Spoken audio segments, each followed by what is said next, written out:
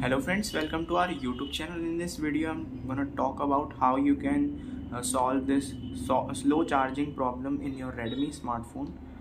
So let's solve it. Before watching this video, if you have not subscribed to our YouTube channel, then subscribe to it and like our video. So let's start friends. First you have to disable all the running apps working in the background. So we have to just turn it off by going to the settings.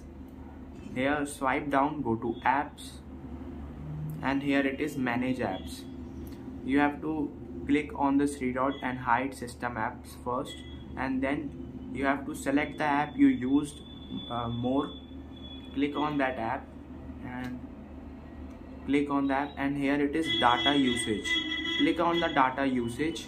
If there is a data, then it will be click, and if there is no data in it, it will not be open. You have to click data usage and you have to click on background data and disable that feature, and it will not running in the background. Click on WhatsApp here and also clear cache of all the data, and click on three dots. Here it is show all apps. Click on it and here you have to type